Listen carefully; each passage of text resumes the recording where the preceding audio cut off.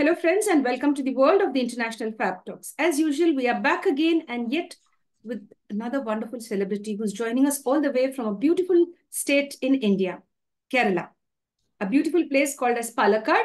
From there, a lovely little place. From there, sir is taking all the time out to join here with you and with me and share his wisdom. He's been an inspiring icon, not only in the professional space, even in the personal space as well. Let's get to know more about our celebrity and guest. He is Mr. A.M. Ramakrishnan, lovingly called Ramky. Now, who is he? Just get to know about it just in a second. Sir, over to you, sir, and hello and welcome to the session. Hello, Crystal. Good evening and welcome to the session too. I'm very happy to join with you. Yeah, and thank you very much for having me. Thank you so much, sir, for accepting the invitation to the International Fab Talks. I'd like to thank all of you for being there with us and sharing the contact details of all the right kind of people who share the space here. The main reason is to inspire everyone. Whoever views this video should be inspired, should get something out of it as to how we don't give up in the face of challenges. All of us face it, but how we overcome the challenges, that makes a difference. So here we are having with us Ramky sir, who's going to share all of that. Dear sir, with your permission, I go ahead and share your profile. Okay, go ahead. Yes. Thank you, sir. Thank you very much. My dear friends, I'd like to share the profile of our celebrity and guest. As I earlier mentioned, is Mr. A.M. Ramakrishnan. He has more than 4 decades, that is 43 years plus of experience in the pharmaceutical selling industry, or you can say the pharmaceutical industry, marketing, and human capital building strategies and tactics. Certain people don't know how to deal with customers. We don't know how to deal with people. People management is difficult. Customer management is difficult. It's not an easy task. But here, sir specializes in it and has 4 decades to his credit. And sir was in charge of competence building of field marketing and support functions and factory personnel as well. He has been training more than 7,000 plus people across the globe. And sir is now an independent human capital consultant. Now, I repeat that, independent human capital consultant and a business coach. That's cat lies. He's a wonderful business coach. If at all you feel like connecting with sir, in order you want to start your own business, you need someone to guide you. So here is a wonderful business coach. And of course, sir is very selective. Sir has selective clients, or he selects the clients. But of course, if you are a genuine person who wants to start a business, definitely sir will get connected with you. And the main specialties are human capital building and competence, building of people to face customers, because we have different kinds of customers. Some are rude, some are polite, some are extremely polite, and some are both. So that's what my experience says, you know. So it's always good to have all those qualities within you where you can face every kind of customer if you want to start up your business. Now, and sir has lots of time to spare with Rotary International Community Service projects. Not only that, he's also connected with a beautiful not-for-profit school for special needs children. That's really nice, sir. And sir is a lovely traveler. He loves to travel. Traveling is his passion. And of course, he's joined by his better half on this traveling mission. And sir recently had been to Switzerland and he has broken a wonderful record. Now, what is that? I'm not going to share it. I'm going to keep it a secret and let sir share that.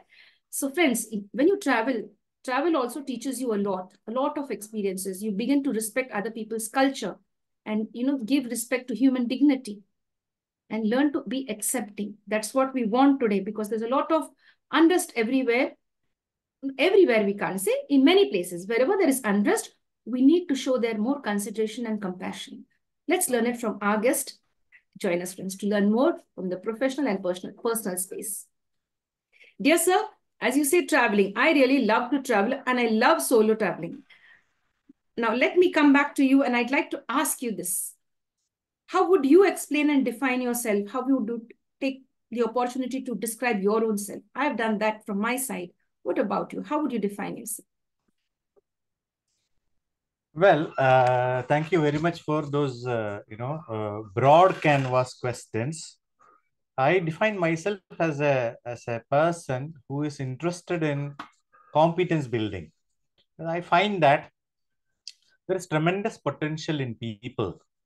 My firm belief as a coach and as a business coach is that, see, when you are an entrepreneur, everything that you have can be bought. For example, infrastructure, products, marketing, factories, branding, everything can be bought overnight.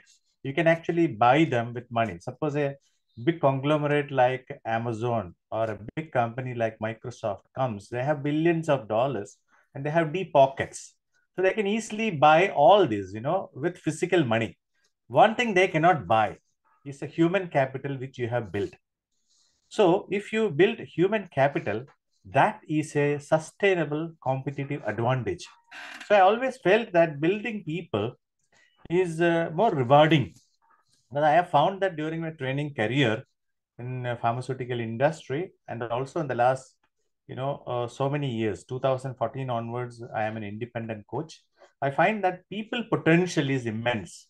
So the satisfaction is in finding, ordinary people bloom and become very productive, very happy individuals, very balanced individuals in life, and they live productive, contributing life to the society. So my role is basically as a catalyst to find people with potential, find entrepreneurs with potential who are scared to go ahead and explore the road of business. I help them, I take them to unknown roads in their personal life as well as professional life, and I help them perform.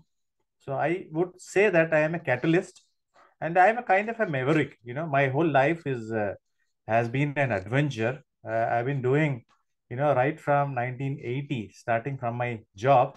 That I will explain later how my life, took a turn, a 90-degree turn or 180 degree turn in my life, happened. So that's an interesting and inspiring part of, I think, this interview. That would be very interesting for us to explore how you can really, pivot yourself if you get very difficult circumstances. Yes.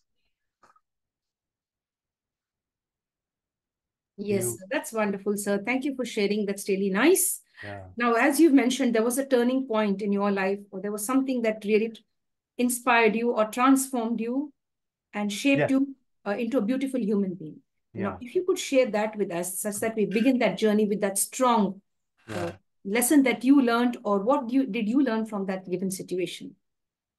See, I am an anomaly in the pharmaceutical industry, if I can say so, in the sense that I had a degree in economics. I am not a pharmaceutical person. I had a degree in economics, and you will rarely find people with arts background, non-science background, rising to the top in pharmaceutical industry. That too in training, where you have to train people in technical things. So early, in 1980, I just came out of my college and I started my career in a small company called Toshiba and Batteries. It was selling the dry cells like Eveready. There was a company called Toshiba and Batteries. I started as a distributor salesman because my uncle was in the marketing department. So he said, you must start learning selling from the streets. So he put me on to the distributor. I did really reasonably well. And then he took me into the company payrolls in 1980. After 6 months, 80, by December, I was into the payroll of Toshiba and Batteries. Then I was working for a small company called Bevit Pharmaceuticals, which is from Goa. That company has a very famous football team called the Salgokas. And the Brahmanand, who was the captain of Indian team, was there from that group. So I was working. It was a small company. I shifted my career from battery selling to pharmaceutical. I joined Bevit. So while I was working for this company, I was working very well in Cochin as a medical representative, right? Then, I was noticed by many people. A multinational company, I don't want to name the, name of that company.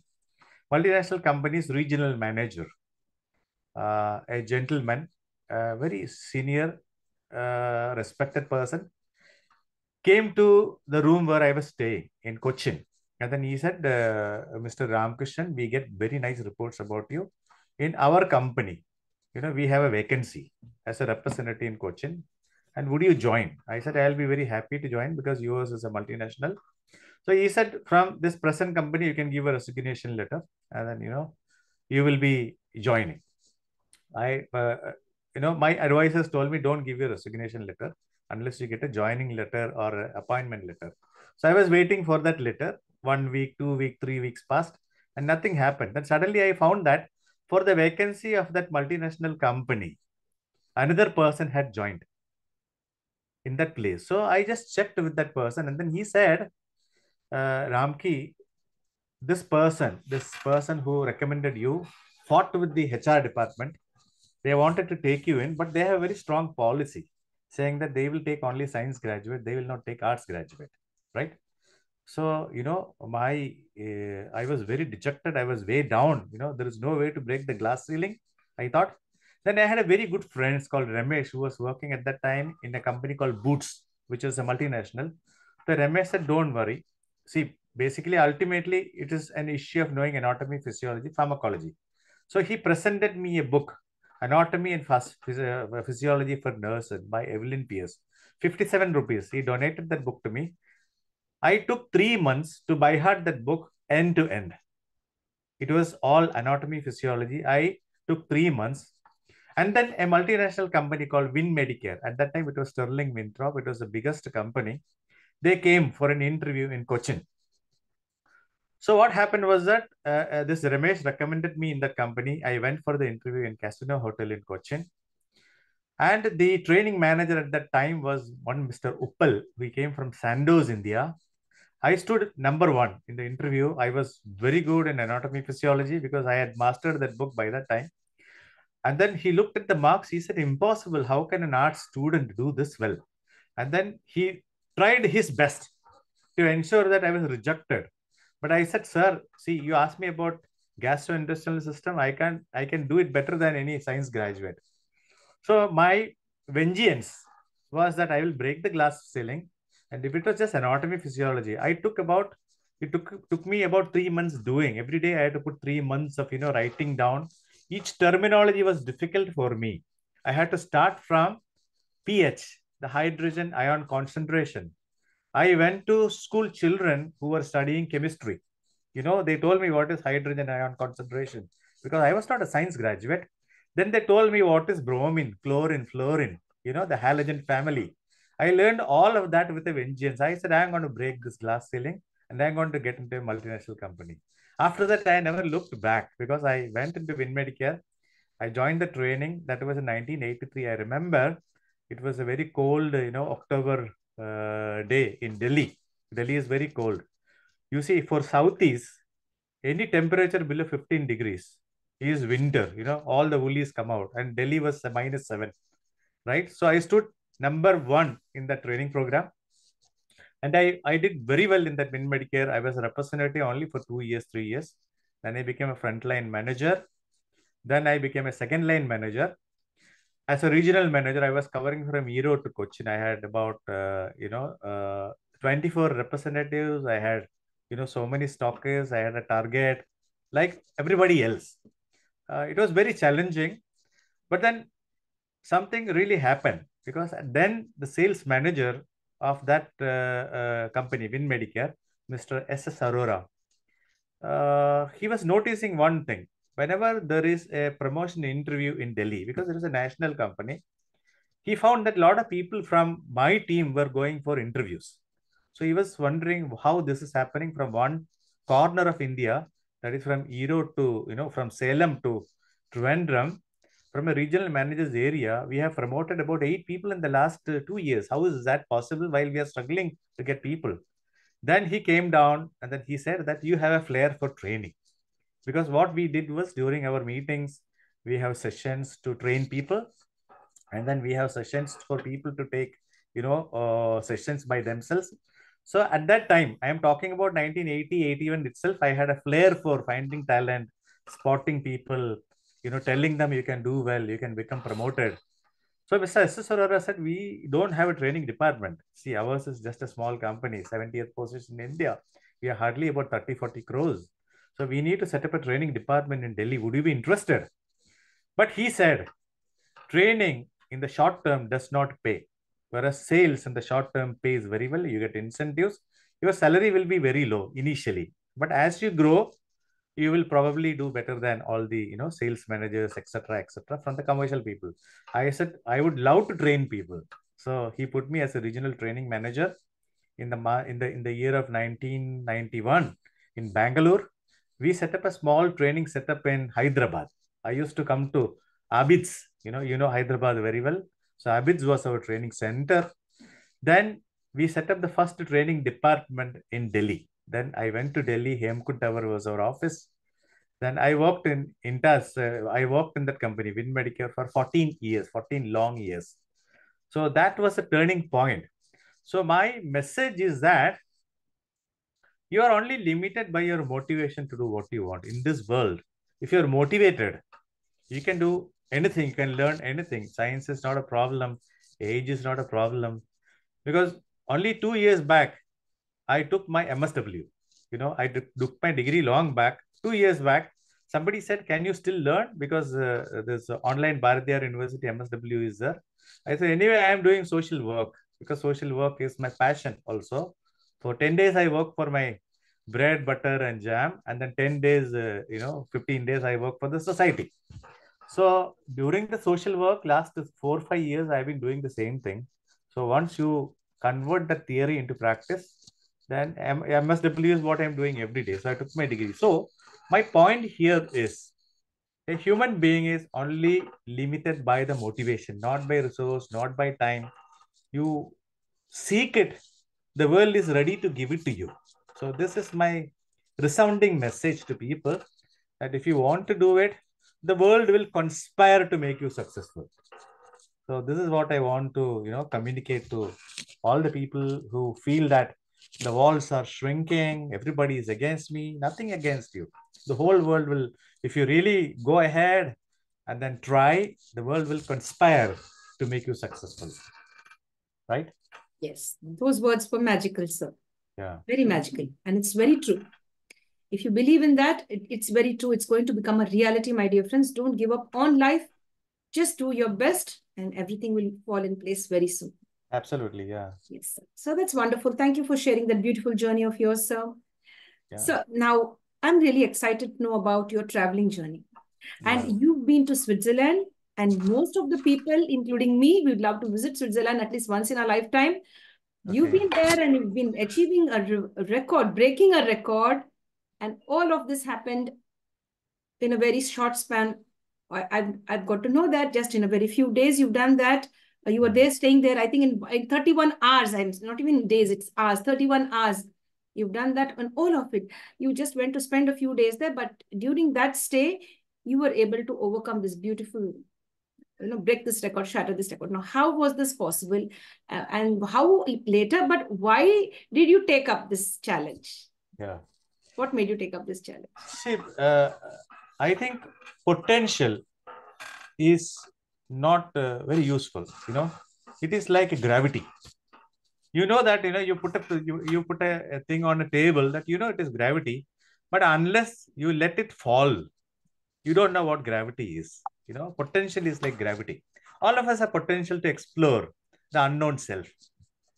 Right from my, what you can say, Ahmedabad days, I was there in a company called Intas. I joined in 1987. Every year we used to take with family about during Diwali. Maybe you would know that the entire Gujarat is shut down. 80% of the population travels, and most of the Gujaratis are big travel aficionados. They are travel freaks, right? So entire Gujarat will be closed. So we used to take our car and then travel for 3 weeks all over India. So with my family, there is no place we have not gone. From every nook and corner of India, we have traveled. And traveling, became a passion, number one. Number two, I wanted to show my children, what the actual India is. It is not just a metro city that you see. It is not the glamour and bliss that you see. The actual India lies in the villages, right?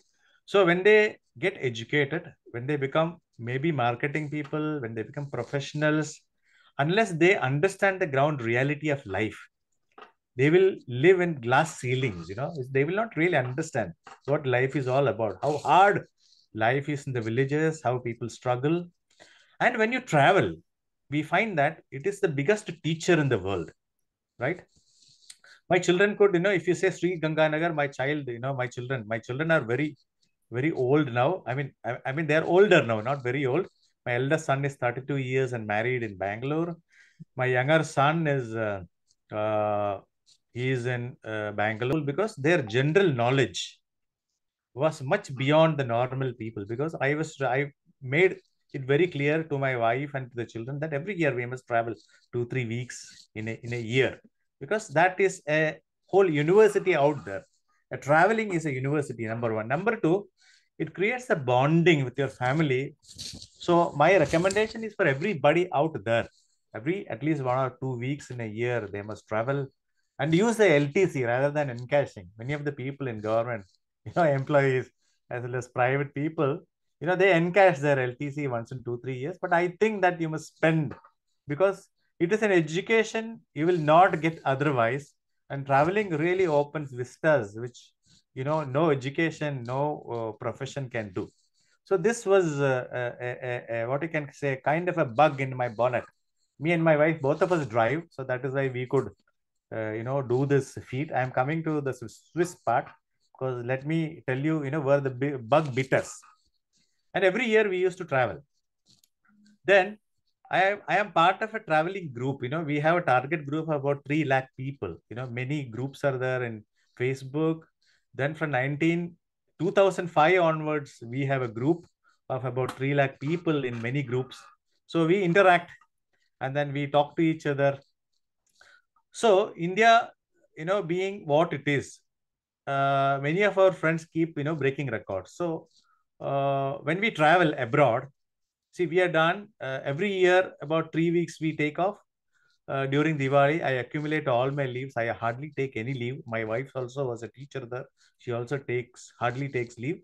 And then even if we lose, some money, on our salaries, we stretch it to 4 weeks in a year during Diwali, October. Every year, we take 3 weeks is normal. 4 weeks is on and off we take. Then during the year when we get about 1 week breaks, etc., then also we travel. We never stay at home. So we traveled, during the last 20 years. We are done New Zealand. The first thing we did was New Zealand. We do end to end, one end to another of the country, geographical ends we do. We did a complete circumnavigation of Ireland. All around Ireland we are driven.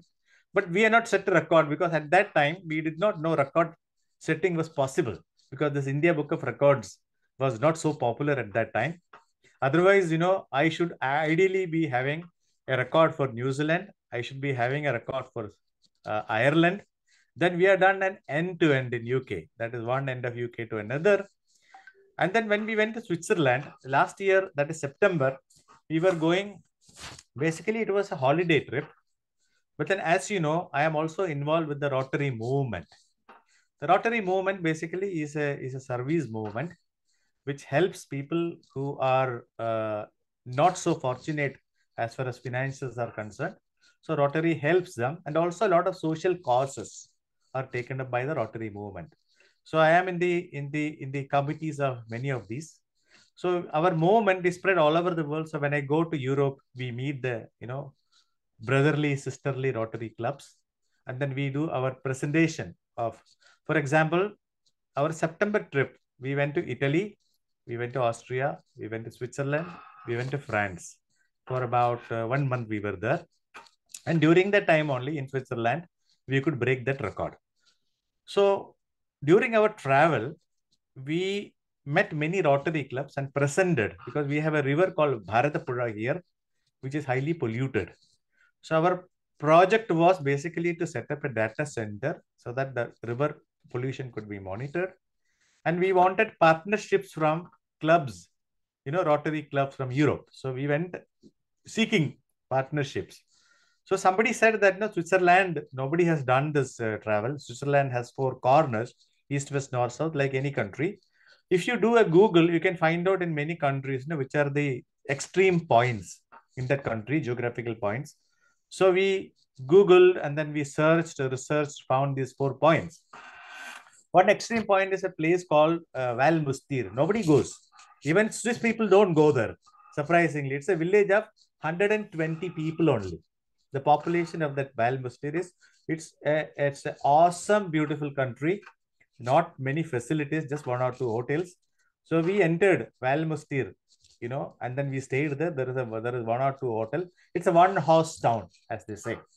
So we entered Val Mustair, and then we hired a car. Of course, we hired a car from Italy, dropped it back to Italy, Milan. So we started our drive, which was an exciting drive. And then we touched the southernmost point of Italy, a place called Pedrinate, which is near Lake Como in Italy.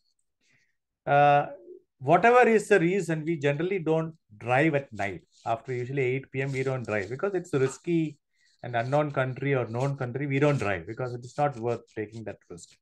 Then we touched the northern place, a place called Rhine Falls, Schaffhausen, a place called Schaffhausen. So we stopped there for the night. Otherwise, we could have done this record in 24 hours. The next day, early morning, we started from Schaffhausen, and then we came to a place which is the southern end of Switzerland, a place called Chancy, a border between France and Switzerland. So we could do that in 31 hours and 9 minutes, which was a record. And this agency which does the record validation called India Book of Records, they ask a lot of records, lot of validation. For example, you need to produce the petrol bill by the time you start. You need to have a geo-coordinate recording camera. You need to have drive camera records, the roads, etc. So all that we had. So we wherever on the way when we have lunch, dinner, fuel, and all that, and the geo-coordinate, with evidence, you have to submit it to this India Book of Records, and then they validate it, and then they give you a certification. So that is how we got certification. So we are now enthused. Next month, that is April 27th, we are leaving for Spain again. So Spain is 4 times as big as Switzerland. So Spain is also our idea is to meet many Rotary clubs, sister club, brother clubs. Again, for the river project, we will do presentations and we'll seek partnerships. And also we will set a record. I think Spain being a bigger country, it will take us 4 days to reach 4 corners. The challenge in Spain is little more because some of the roads to those corners are basically rocks and only lighthouses, and they don't allow cars. So we'll have to stop the car, truck probably 3-4 kilometers to those points and generate evidence. But we are excited. We are going to do that maybe in a month. So this is the bug. The bug that bit us is basically traveling. And during traveling, we found that every day is full of surprises. Your life is so short and your life has to be full of experiences, new experiences. For example, Spanish is new. Last 3 months, me and my wife, we are learning Spanish. It's a great experience because the internet allows you to learn so many things free of cost. It's a global university out there. You can do so much with the internet. So this is the bug of traveling. And I think all of us must get bitten by the bug. At least two weeks in a year, you must travel. It's a university there for you to learn. So this is my take on traveling. Thanks for that question. Yeah. Wonderful, sir. You took me on a beautiful journey. That's really very nice. And as you said, the bug has bitten you and you are on that beautiful mission of traveling across the world, not only to learn, but to even interact with people, to get help, to give help, to bond and to network. That's really nice. Yeah. I really like it. So now the next question coming up, sir, with regard to your early childhood. What kind of a childhood did you have? A happy one or one with lots of ups and downs? See, we come from a what you can say, agricultural family. My grandfather was, at that time, they are called Adhigaris. Adhigaris had revenue, police, and judicial powers. We had a lot of lands, right? But when the government made a legislation, that is a communist government in Kerala, they took away most of the lands of people. I don't know whether you are aware, but the history shows that a lot of us lost lands. My father was a landlord. Suddenly he had to work, right? So during my childhood, it was just an ordinary childhood. I was in a very small village in Palakkad. And there again, there again, I was lucky. In my life, I think I have been getting chances. The word lucky is many times misconstrued. I think my definition of lucky is when talent meets opportunity, you become lucky. It is not that you are just lucky and then you are with a silver spoon. No, very few people have that. You must have the innate passion. You must look out for opportunities. And then when you get a chance, you grab it. You see that in life, many people, even when they get the chance, they don't grab it. So my definition of luck is when talents meet opportunity, you become lucky. I was in a very small village in Palakkad, but uh, providence was with me. I would say luck or whatever you say. Opposite to my house in the village, a great man, one of my earlier influences in life, moved in from Mumbai. He was a retired professor from Naval College, Lonavala. His name is Professor Dattatreya. He is no more late Professor Dattatreya. He moved in because after his retirement, he wanted to come to a village. And then when he moved in, half his truck was full of books. Half his truck was full of books. And I used to, visit him. And then he opened his, what you can say, world of books to me. I was learning in the regional language, Malayalam medium. And then my reading, I started from Enid Blyton, which many of the people would have started. Then a author called W.A. Johnson, Biggles. Then, like Arthur Haley, James Hadley Chase, all that. So, though I was in Malayalam medium, I never had difficulty with the language because my vocabulary, diction, syntax, everything was built because I started reading quite early. Then another very, very lucky thing happened to me. This person, Professor Dattatreya, was a radio buff. Was a radio buff in the sense that a very, very strange hobby called DXing, which not many people know of. DXing is listening to radio stations which are all over the world. So my house, we had an old Murphy radio. So Professor Dattatreya told me how to create an antenna. So we created a 60 feet long antenna. We could reach all the stations in the world. So I could listen to BBC, Radio Berlin, Radio Australia, Radio Luxembourg. And I was in touch with the world even during my childhood. And in my village, people used to say this guy is crazy. I was a little kind of a quixotic kind of a guy. And my ideas were a little weird. I used to, conduct exhibitions of what you can say, scientific exhibitions with I used to call professors, all that because Professor Dattatreya opened that, what you can say, window of wonder to me. So my early childhood was a little exciting, though it was ordinary. A lot of ups and downs because of financial constraints of the family, but then we persevered because you will see that all over the world, farmers who have background of farming, they persevere because the law of the farming is basically is not overnight gains. The law of the farming, like Covey said, that the law of the farming is basically you plant, you have to make the make the ground ready, you have to water, you have to manure, and you have to wait. So village life teaches you a lot of patience. So my life, early childhood was a little tumultuous because I was not a normal guy. But then I transitioned from a regional language to English medium in college quite quickly. So that is how my childhood was. Yeah. A lot of memories there. Thanks for the question. Yes, very interesting. Very, very interesting. I like the antenna. Yeah. You could, get access to all the radio stations across the world and keep yourself updated. I love the way you shared your exhibitions that you conducted and like a bit different from others. Yes. Unique in your own way. So, your uniqueness is your specialty. You should be unique. Everyone, including me, every one of us.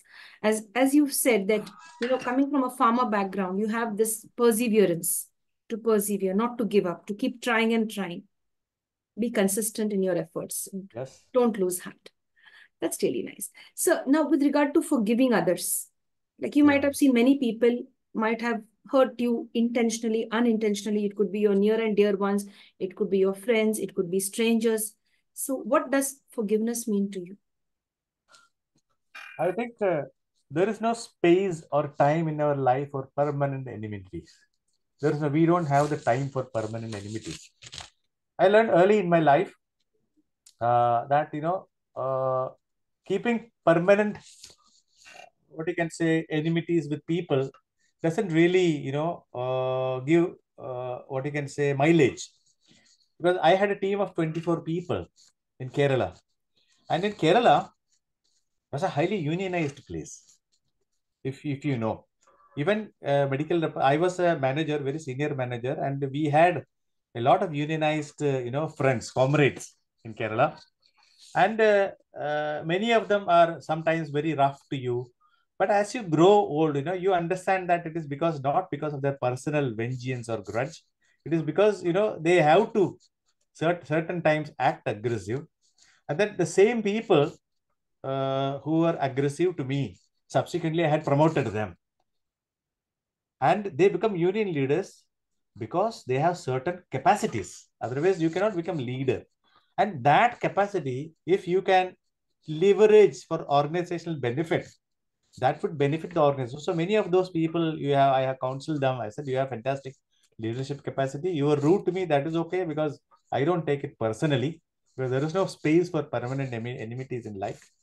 That actually helped me in corporate life, because when I went to Delhi in WinMedicare, it was full of Punjabis at that time.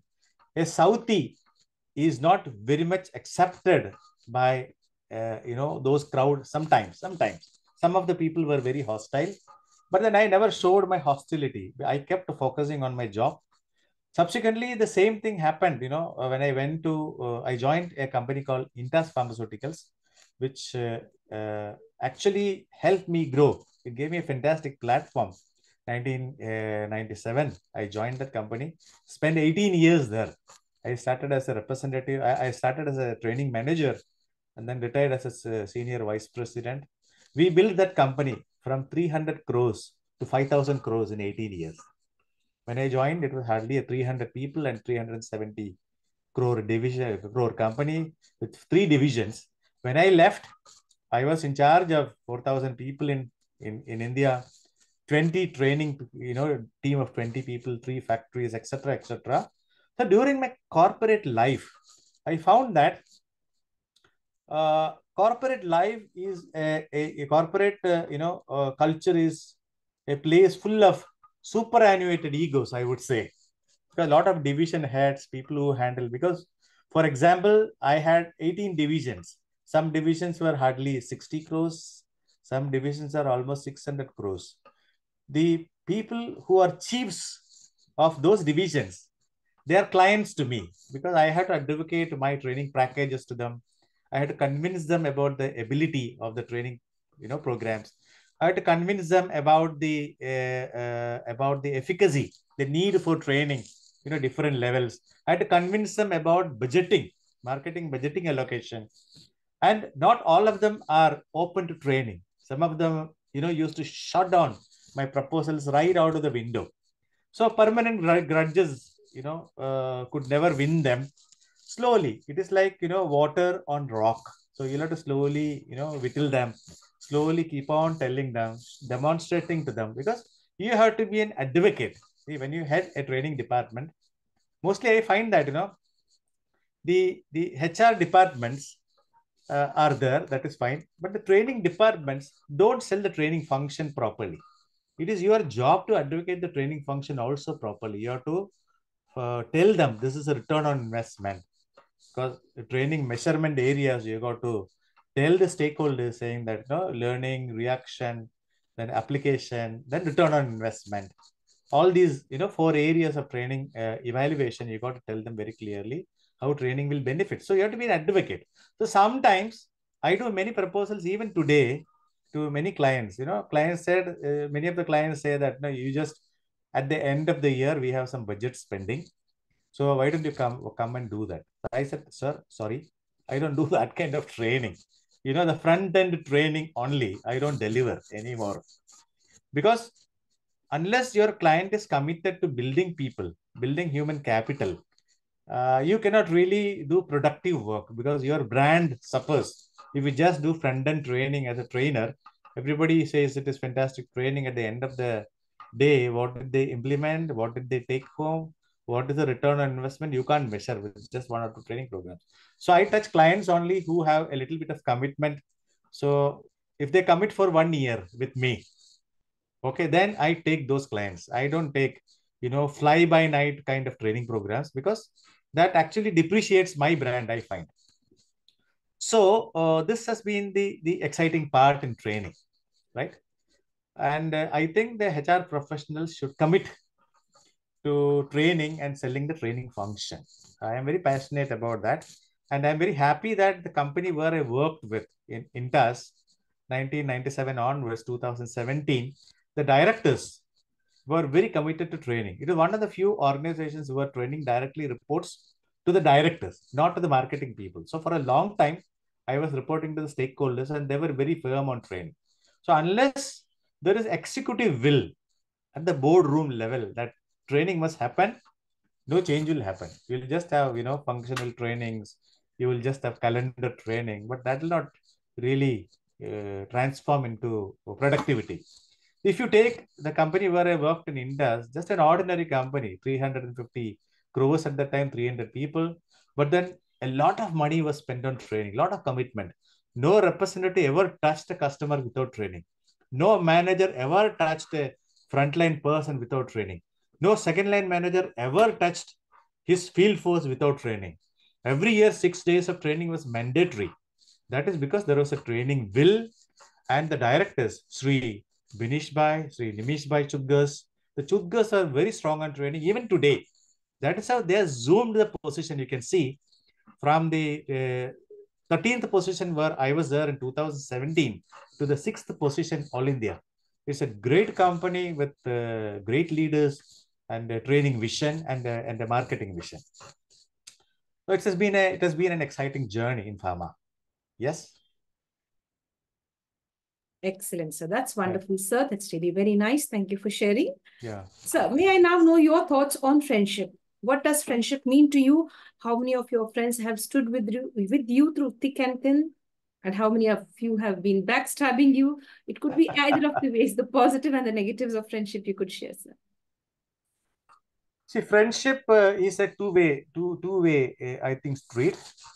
I have a lot of acquaintances. I think we all have a lot of acquaintances, people we know. But if you ask me, true friends, only a handful, maybe 4 or 5 friends. I consider friendship like this.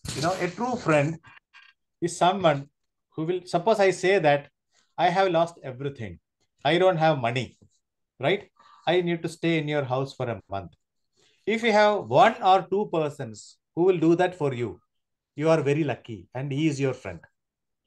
In a world full of expectations, a friend takes you in for what you are, friendship. So if you have those kind of people, I think I have 2 or 3 people in my whole life who would be able to take me in.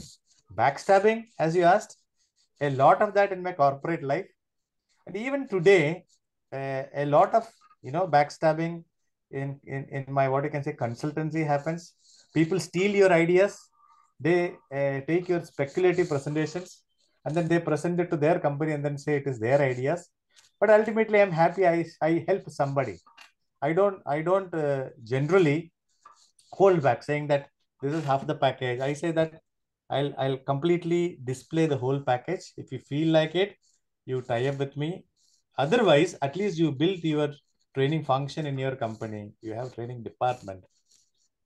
Okay, so backstabbing happens, but I strongly believe in goodness. Goodness exists in this world. That's the reason why we have a sane world, why we have still a peaceful world, relatively peaceful world, where you and me can live with relative security, relative stability. Otherwise, if goodness is not there at all in this world, you just imagine it will be a dark, fearful, and very, very, what you can say, frightful world, a fantastic world to live in. So I think goodness exists. So you how to help people, knowing that some of them, maybe 2 3 of them out of 10 will backstab you, but generally people are good. You touch their goodness, and I think the karma, I strongly believe in karma. You keep on doing it, the good karma will come back to you. That is what me and my wife we believe, because we run a school for autistic children. My wife has been doing it as a not-for-profit center. We have 60 children, all from economically backward families. And the tragedy about special children, autistic children, is that the fathers run away, leaving the mother and the child. This is a tragedy. So we don't take in very rich people in our school who can afford. We generally go out. And I'm very happy to say that many of the corporates have supported us, right? Because our books are open, we don't make any profit out of it. My wife drives 70 kilometers every day to go to the school and come back. But I think karma has come back because our children are relatively good. Our bread and butter is taken care of. And we are in a relatively happy place because we have moved deliberately from Ahmedabad to a very small place in Palakkad, 30 kilometers off Palakkad. But the air we breathe is pure. The water we drink is fantastic. And I can feel the grass under my leg without chappal. I can walk and then, I can feel the grass. So it's a deliberate decision. But then the airports are just 1 hour away. I go to Mumbai in the morning and then come back in the night because Coimbatore airport is hardly 1 hour away.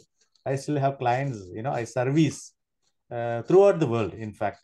And you see, we are doing this from Hyderabad to a village in Palakkad because internet is available. So backstabbing people will be there in your life, but you always believe in goodness. I think we must believe in goodness. It is very important for the world not to believe in the dark side, to believe in the white, in the fair side. So this is my take on backstabbing. Yes. Well said, sir. Well said. That's really nice. And it's a very positive aura that you've been sharing now, a positive vibe and positive energy, not to look at the negative side, but to focus on the positive side. Yes. So now, is there anything that angers you? You've been 43 years plus as a professional. You might have seen so many things. Yes. Ups and downs on the personal and professional front. Yeah. I'd like to ask you, is there something that angers you when you see things around? You're a wonderful traveler too. You love traveling. You might have seen many things, many experiences, or just maybe when you look at something that disgusts you, that doesn't make you feel good from within. So, Yeah. is there something that angers you the most? What I am a very structured person because I like everything in its place. I am a very structured person. But over the last 20 years, I have learned that, not everybody is like me. People are a little non-structured because they don't behave the way you want. They don't respond the way you want. And they don't put efforts the way you want.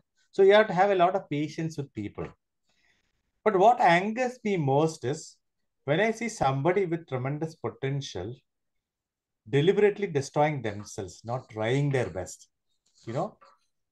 The power within the human being is immense. This is what I said, that no, if you can buy everything, a competitor, if they can nullify all your pluses overnight with money. They can buy technology shares, they can buy your factory, they can buy your products, but the potential in a human being they can't buy overnight. It is very difficult, actually, because people just don't walk out of one company to another. They still have bonding. So what angers me is when for a human being deliberately destroys his own potential, even after telling that person, boss, you have to keep on trying, you can do this, you can do this, and the person says, nah, I'll be like this, don't trouble me. That really irritates me a lot, but I have come to terms with that some people just are happy the way they are. Second thing that really nowadays irritates me is the way we destroy our environment, because this is the only environment we have. We throw waste everywhere. Plastic is everywhere. It is in the water we drink. We take in at least, one credit card worth of plastic every week in the water we drink. Microplastics we ingest. And we are not really bothered because water is becoming scarce. Air is becoming polluted. And this is the only house we have, which is the world. and we keep on polluting it without any thought. That really, gets to me. And everywhere we go, it is a project where we work in the Rotary of enhancing people's awareness about plastics, enhancing people's awareness about environment. So that is what really irritates me. The way we throw waste everywhere, the way we disrespect environment and expect it to be very kind to us. So we really need to teach our children, the new generation, to respect the environment, because this is the only world we have, and we keep on polluting it. How long will the world take? 800 crores of people in this world, and then we keep on polluting. It just doesn't work in the long run. So we have to be respectful to nature. I am getting more and more irritated. I am not saying angry. I get very irritated. In fact, I go out and I see sometimes people throw while driving through the car door, bus doors. They just throw the bottles. They just throw plastic. So wherever possible, I just show them my hand like this, and when possible, when I can talk to them, I tell them, boss, don't do that. Put it in a piece of what you can say, bag, and then dispose it properly, because this is not done, right? But I'm very happy to see that the younger generation has taken up the clarion call for protecting the environment, which is very encouraging. Most of our programs in school, we find that very open, and then we tell them that now 3 or 4 ways to save water. The children go and tell the parents, Papa, we have to listen and then see whether anywhere tap is leaking. At night when everything is quiet, just keep your ear near the flush socket and then see if it is leaking. If it is leaking, call the plumber, because you're losing money, because you are paying for the money for the electricity. So it is money saved. Also, water saved for humanity. And then wherever there is a tap open, they close it. So we teach them, and the younger generation, they take it up, which is very encouraging to see. They drive against plastic. We are getting a lot of traction and momentum. Yes, that's what irritates me. Yes, that's wonderful for sharing all of that, to saving the environment with regard to plastic, to save water, and people who are just relaxing and not using the talents or utilizing the talents within them. That really also angers and irritates me too. Yes, we all have to do that. Get up and do something positive, not to just sit down and let that beautiful talent within you get wasted. Yes. Yeah. So now we have a small segment called as the rapid fire round. Okay. It'll take another 10 minutes. Sure. Yes, sir. Thank you very much. You've been sharing your time so well, and I'd love you to share more time with us in the coming days. Like, I would like to have another 1 or 2 sessions with you, more session, not one, maybe 2, 3 more sessions with you, because you have a lot to share. There's a lot of wisdom within you to share, sir. Sure. Yeah. Yes, sir. Now, sir, we go ahead with the rapid fire round. It's a very brief round, which is for just 10 minutes. Okay. Yes, sir. So, your favorite movie? Favorite movie is World's Fastest Indian. I must have seen it 50 times. World's Fastest Indian. Can I explain a little bit about the movie? Yes, please. It is actually a real-time movie about a man who is 60 years old, who wants to break the world motorbike record, and he is a very poor person. He lives in Invercargill, New Zealand, and he was Anthony Hopkins acted in that movie, and he depicted that person. I went all the way to New Zealand, to see this person's place in Invercargill, and the Indian bike which did the record. It is still an unbroken record. It's a movie that will make your hair stand up. I show it to all my trainees. I say that a 60-year-old man with benign prostatic hypertrophy, with just the dream of breaking the record, who goes all the way to USA from the end of the world and breaking the record. It's an awesome movie, everybody must say. It's my most favorite movie. It's an awesome movie. Yeah. Thank you for sharing, sir. Thank you. Yeah. What about your favorite breakfast? My favorite breakfast is fruits. Then we have dosas, idlis in South India. And maybe I will have a cup of coffee. Yes, Great. or milk. Yeah. Wonderful. Your favorite season, sir? My favorite season is October. October, November, which is Diwali time. We have been traveling during that time when the weather is kind all over the world. And it's a shoulder season abroad in many of the places where your rates are the lowest, crowds are the lowest. It's a shoulder season.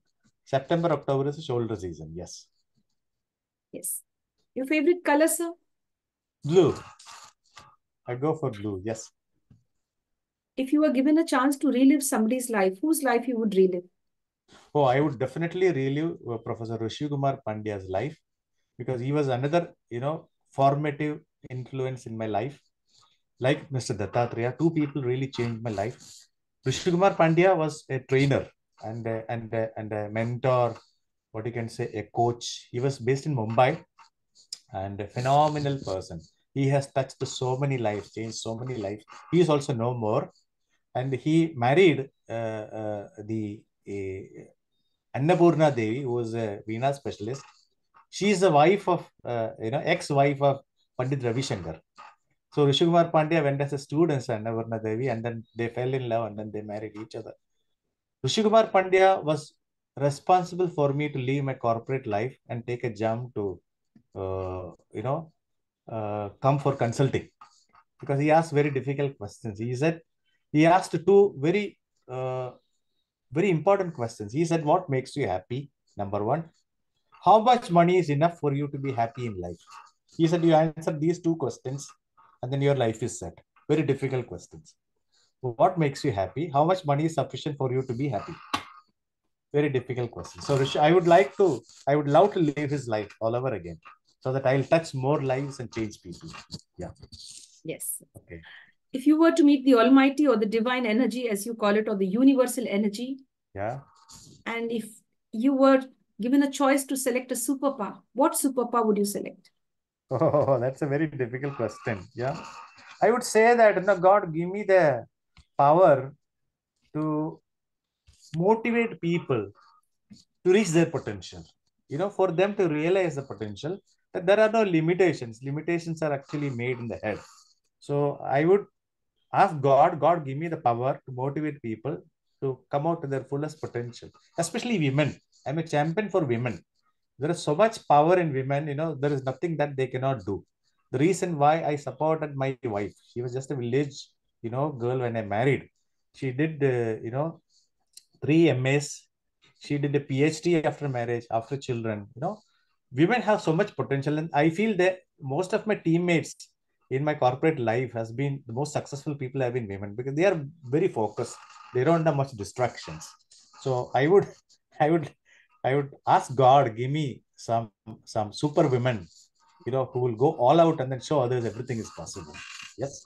Excellent. That's wonderful, sir. Yeah. Till date, the most important and precious gift that you've ever received? Oh, that has been, I think, Rishi Kumar Pandya's questions in my life because he asked the most important questions. He asked me two questions. One is, what makes you happy? Do that. Number two, how much money do you need to be happy? Right. So these two, this was the biggest gift I would say late in life. 2000, I met him around 2005. He did a lot of training for our companies. He started asking me these questions. I had no answer because they are difficult questions, two difficult questions. And around 2017, I decided, Merko, I will have so much money that is sufficient for me because there is no end to money. So whatever. So this was the best gift Rishi Kumar Pandya gave me. Yes, two questions. Excellent, sir. That's wonderful, sir. Before we sum up today's session, I'd like you to give us either three questions or either three words for us to focus on and rebuild our lives for all those people who have lost it, the path or, the Yeah. light in their life. I'd like you to share with us three powerful questions or maybe three powerful words which could create magic in our lives. See, I would say that intention versus action. You have to understand intention doesn't change anything, but you have to act. Dream and do is number one. Number two is learn new things. You have to learn new things because the world is changing so fast and you have to learn a new hobby, learn a new language, travel new places, take a PhD, take a PG. You know, It is all possible. It is also important to learn new things. Why? Because your neural networks will degenerate after some time. Science says that you will have dementia or Parkinsonism all because of your inactivity. The more you learn, you will actually protect your brain from degeneration. So learning new things creates new connections in the corpus callosum, which is a joint in between our brain, which is important. And the third thing is network. Network with the people, because networking saves you from decay. I think the biggest corporate mistake is inability to understand changes in environment. The biggest crime, the biggest cardinal sin is inability to understand changes in environment. So network will immediately tell you what are the changes in the wind, what is happening. And the last one, do some social work. Go help somebody, contribute, join organizations like Rotary, like Lions, like Freemasons, like JCI, like Roundtable. There are hundreds of organizations which help others. I think it is our social responsibility to help others. It is not just because of your ability you have succeeded. I strongly believe, because there are thousands of people, my trainees, my seniors, everybody has helped you succeed. So you have a responsibility to give something back to the society. You are not an individual because of your individual glory. You have succeeded. So it is very important. So four things, in conclusion, I will say number one, intention versus action. Be action oriented, not intention oriented. The graveyard is full of people with great intentions, right? Learn new things. It will help you escape from dementia and what you can say, Parkinsonism maybe. Network with people, because it will save you from from what you can say, understanding. It will help you understand the changes in the environment. And number four, social life. You have to give back to society whatever way it is possible. It is very important. So these are the four things, fulcrums, which I live, which I want people to live. It is not very difficult to do these things, I feel. Yes, thank you very much. Thank you very much, sir, for all those beautiful things that you've just shared with us, all the beautiful wisdom that you've acquired through all of these years. You're sharing it with us.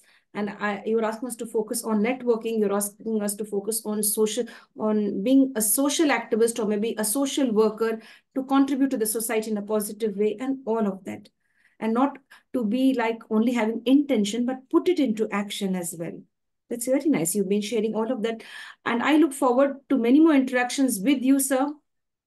Thank you very much. Yes, and I hope that you're going to really share your time with regard to, about your profession in detail. I'd like to have a session with you, because there are people who are interested to getting to know how to be coached in the right way by the right kind of business coach, and how they could connect with people. And as you said, to dealing with customers, that's one very difficult task that many of them find it difficult in their own personal lives when they are into business, or either a sales representative, or they could be connecting with people. Yes. Yes, it could be a doctor, it could be, they are called as clients. So absolutely. Yes, sir. So it's people skills. Actually, people skills are more important. That is, your EQ is more important than your knowledge and skills. Very true. Yeah, okay. So I'd like to take a promise from you that you would share your time once more on the International Fab Talks and enlighten all of us in the near future. Thank you very much, Crystal. And it has been very nice talking to you. I hope some people will benefit from these tips which I have shared. And I wish you a wonderful day ahead. And thank you very much once again. Yes? Thank you so much, sir. Stay blessed and stay connected. Have a wonderful day. Okay. Good night. Good night. Yeah. Thanks.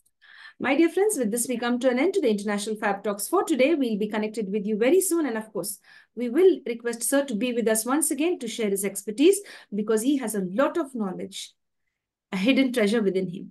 Thank you very much. Stay blessed. Do share this video with the people who really deserve to watch this video. And of course, if you like what we are doing, stay connected with us. Like, comment, and subscribe as well. Stay blessed. Thank you, sir. Good night.